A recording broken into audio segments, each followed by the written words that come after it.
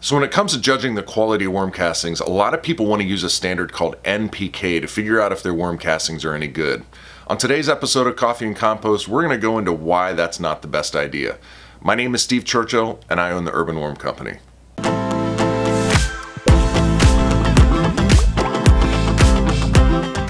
So a lot of folks want to judge their worm castings as fertilizer, or they consider their worm castings a substitute for fertilizer. So let's actually define what fertilizer actually is. And so we'll consult the Encyclopedia Britannica. And they say that a fertilizer is a natural or artificial substance containing the chemical elements that improve growth and productiveness of plants. So what are we talking about with these chemical elements? They are generally referring to macronutrients of nitrogen, phosphorus, and potassium, which make up NPK. So let's talk about what NPK really represents.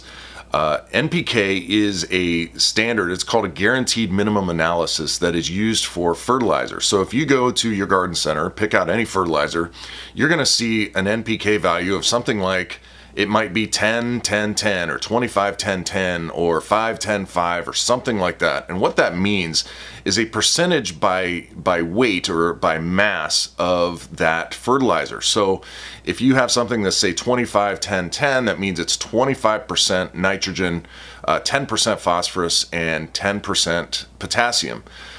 In this case, that makes up 45% of the mass of the bag. The rest of the 55% is made up of filler materials like sand, limestone, maybe peat moss, soil, something else that is just a filler material to make up that 100%.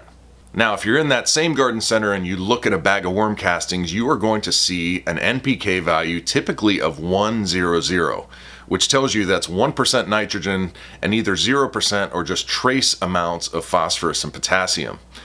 But let's say you had worm castings that you had tested and they had an NPK of 533. Is that really a number that you can depend on? I don't think so, and here's why. So worm castings have, or at least should have, a thriving population of microbes. We're talking about bacteria, fungi, nematodes, protozoa, all that good stuff. These little living creatures in there are constantly consuming. They're consuming organic matter, they're consuming nutrients, and so of those nutrients would be things like nitrogen, phosphorus, and potassium. So if you had your castings tested at, say, 533, meaning 5% nitrogen, 3% phosphorus, and 3% potassium, those elements, those macronutrients, are being cycled and they are being consumed. So that number that you had was just a snapshot in time. What's really happening is that your NPK becomes a moving target because of those little animals that are constantly consuming the goodies that are in your worm castings. As an analogy, let's just use a more human example. If I take 100 hungry people and put them into a room, and in that room is a buffet of crab legs, macaroni, and pie. And let's say there's 25 pounds of crab legs, 10 pounds of macaroni, and 10 pounds of pie. You might say that that room has a CMP value of 25, 10, 10. But remember, we've got all those hungry people in there.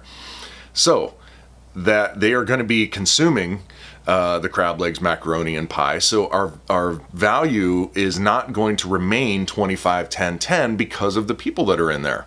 Now, I'm starting to veer a little bit outside of my lane here. I'm not a soil scientist and I'm really barely a gardener. So I asked a buddy of mine, Kevin Marini of the University of California, to back me up on this, and he pretty much agreed. He said that what worm castings producers will do is they will dry their worm castings out to a point that's probably around 25% moisture level, which is going to either stop or just suspend the microbial activity in those worm castings. What that does is it allows them to offer a more stable NPK value in their product. So this brings up two questions. Why even use NPK as a measure of quality with worm castings? And if NPK is not even a good measure of it, then what can we use to measure quality?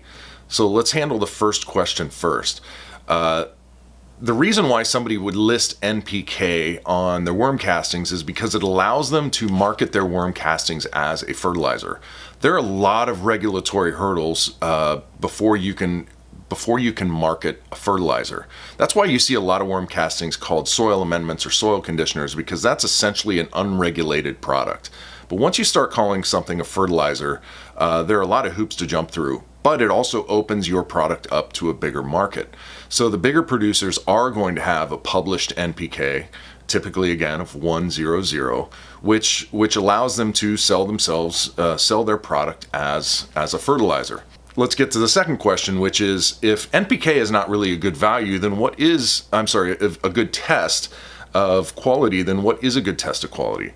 And there are two tests that you would want to get if you are really interested in learning this stuff. The first is just a standard compost test, and this is going to be available through your local extension office. Each state here in the United States anyway is going to have a land-grant university that's probably going to have an extension office that is affiliated with a lab or has a lab that can analyze these things for you. You're going to get things like your moisture level, your level of organic matter, your carbon to nitrogen ratio, the amount of salts, you will get the amount of nitrogen, and you may get some other things that you're looking for. You'll get pH most likely. The other more expensive test that you can get, but might be a deeper dive into your worm castings, is a biological assay. There are a few labs around here that do this. One of the ones that I've used before is Earthfort. They're out in Oregon. You just ship them your worm castings. They're going to put them under a microscope, and they're going to tell you the amount of bacteria and the fungi and the bacterial to fungal ratio, because you want to know if your castings are bacterially dominant or fungally dominant. It's going to measure ciliates, which are going to tell you if your worm castings are, or at least have been, anaerobic in the past. You might also get the things that are in the standard compost test, like the pH, but it's going to be a much deeper dive into your worm castings and give you a really good snapshot of the microbial populations that are currently present.